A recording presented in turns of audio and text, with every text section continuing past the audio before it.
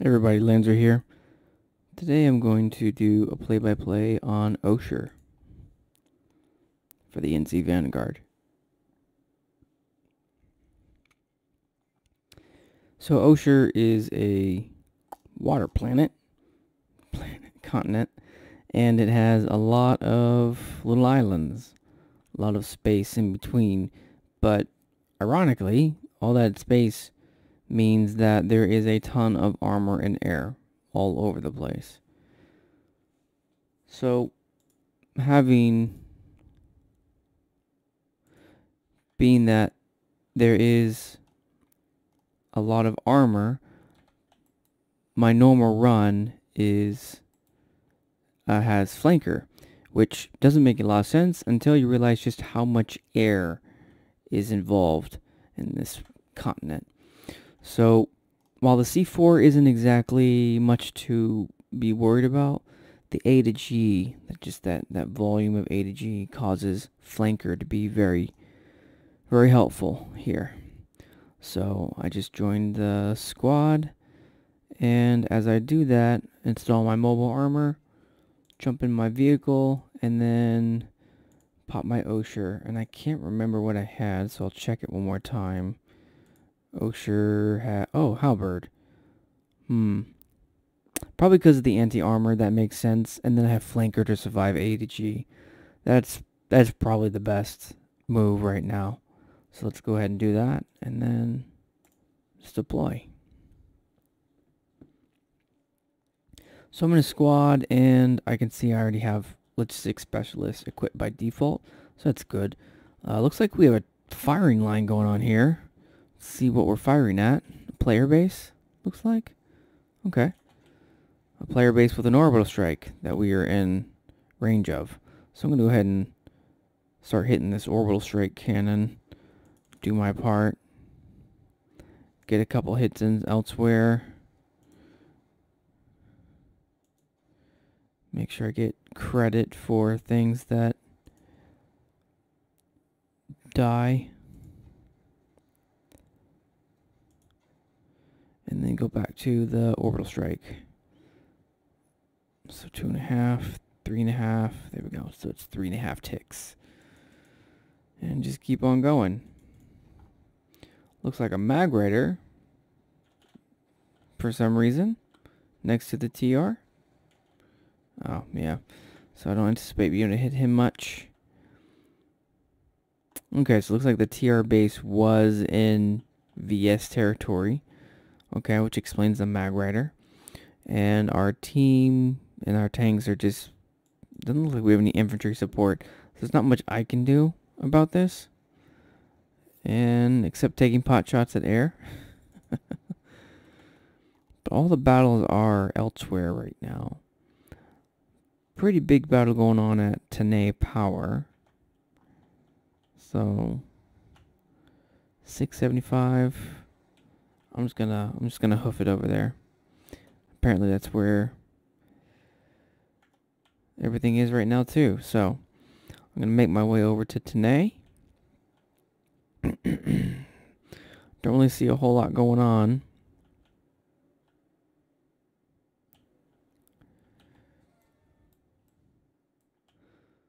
Sometimes the air is just rife. See, there's 3 Mossies just right there. So that's what the flanker's for.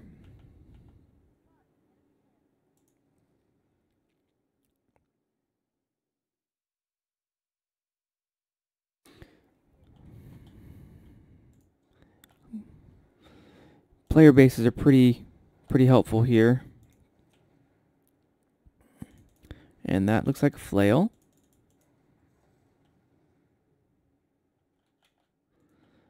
And for player bases, the most important thing is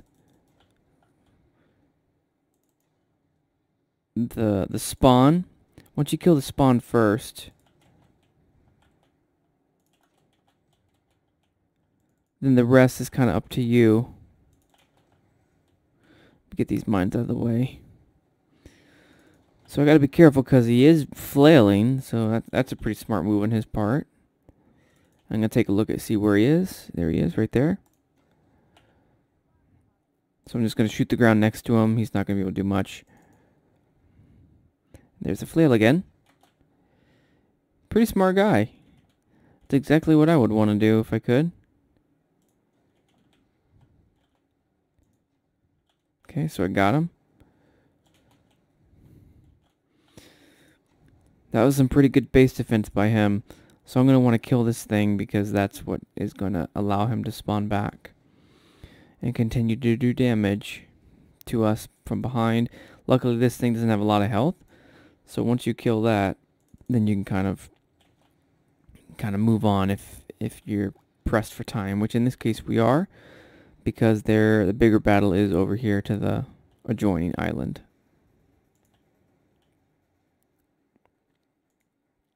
I'm going to keep on pot shotting through the beans.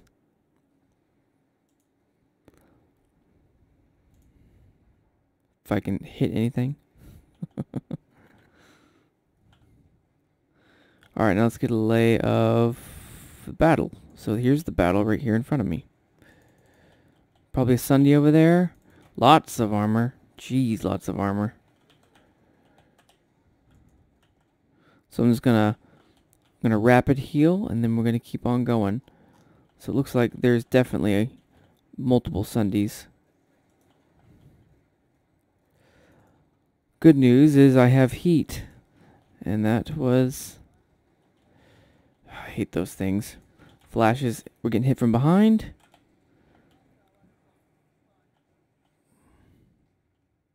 I see.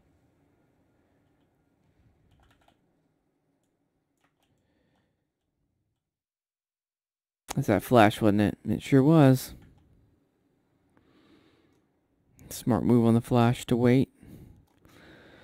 So that battle is well underway. Hopefully Tanae gives me... It does not, because we're hacked.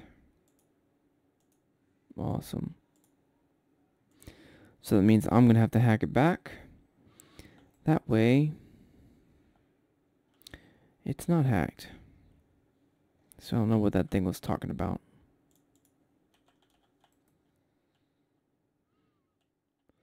So I'm now going to go back and pull.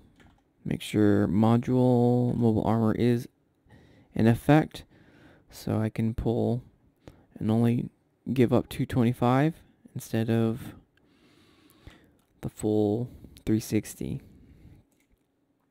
Still won't do the same build, even though there are a lot of lock-ons going on. There's plenty of masthead-like stuff happening. So I'm going to keep flanker, because I don't want A to G to be the reason why I die.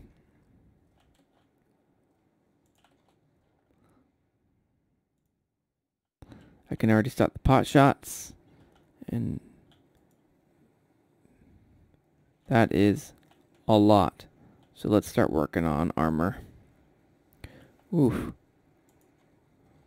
They're just kind of lined up there. So I'll just shoot them.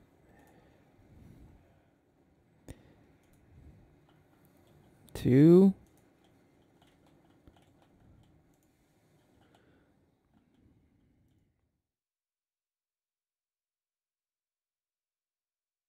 So I'm taking quite a bit of damage, but I'm also dishing out a lot of damage too.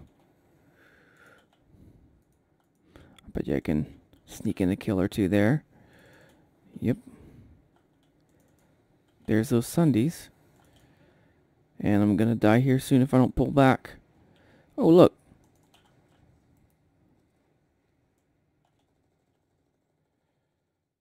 Okay, so he's dead. And so am I. I'm an aggressive tanker most of the time. That was kind of like a middle ground, and I still died, so why does it say that? Unsure. So we'll hoof it over there. Pull another one.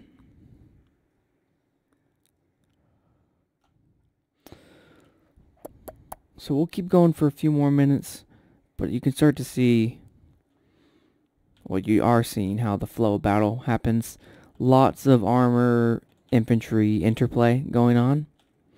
And let's see this time if I can get me a gunner, be a little bit more effective. Not really managing that very well right now. There's a lot of variables to take into account with all that's happening.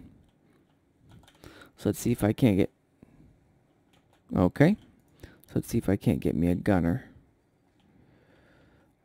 So we did move up. Looks like the battle line moved up. Quite a bit of people. Orbital strike. Predictable. But yeah. Orbital strike.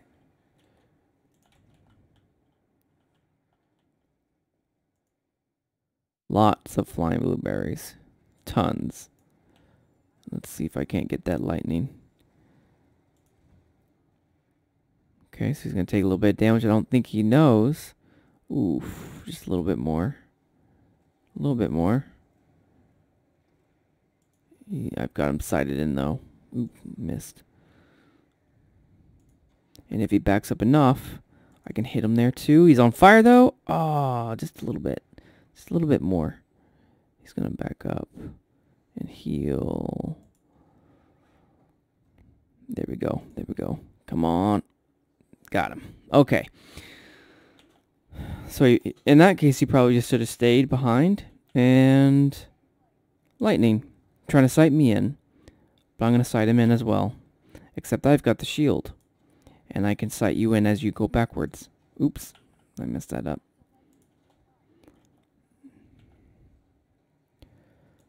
So I'm going to continue to just sit here and pop heal as I get back into action. That lightning is here again. But I've got him sighted. It's that turret that I need to be worried about, if anything. So yeah, that's about the gist of it, is lots of player bases, lots of enemy armor, lots of air, kind of a lot of everything going on. That lockdown prowler probably shouldn't have locked down in the middle of nowhere, where without cover. A lockdown prowler is a vulnerable prowler. So he's just trying to take pot shots while he survives, but I have the elevation to get a sight on him and to kill him. I don't think he realizes it now. He does. So he's gunning it. Smart move on his part. Still probably doesn't know I can see him. He's on fire. One more. Now he's dead. Okay. So now I'm just going to back up so that I can heal. I've got me a friend now. Thank you, fellow NG. Yeah, that's what I'd say is the basic gist of Oshur play-by-play for a tanker. I could run Nimitz, I suppose, if I wanted to right now, because I'm far enough away to where the shield will repair, but I'm still... I find that I'm too aggressive for that sort of play. I end up running, you know, using my tank as a battering ram, and that Nimitz isn't made for that, so most of the time. But because I'm playing a little bit farther back than I normally am right now, then I'd say maybe I might switch to Nimitz here in a pull or two. Alright, that's about it. That's what Oshur is for play-by-play on a Vanguard. Thanks, everybody.